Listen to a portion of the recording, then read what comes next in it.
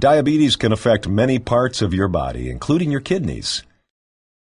The kidneys are two bean-shaped organs located near the spine at the small of the back. They perform several important functions. One important function is to clean the blood by removing harmful waste products. The kidneys also remove water and electrolytes. Together, the harmful waste products, water, and electrolytes make urine.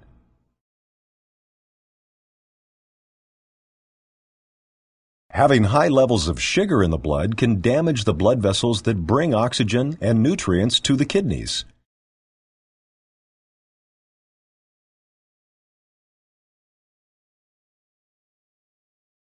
Having high levels of sugar can also harm the kidney cells.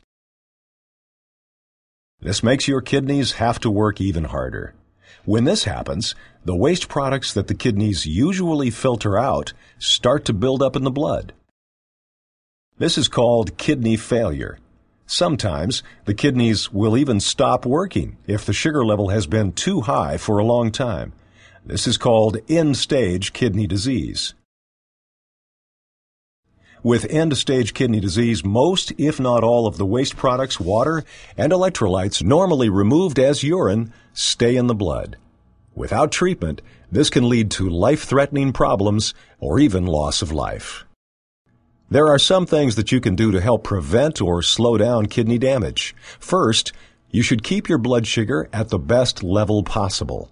Research has shown up to a 50% decrease in both the development and progression of kidney disease in people whose blood sugar was well controlled. You should also see your healthcare provider for regular checkups. During this time, make sure to ask how much protein you should be eating. High-protein diets can be harmful to the kidneys in people with diabetes.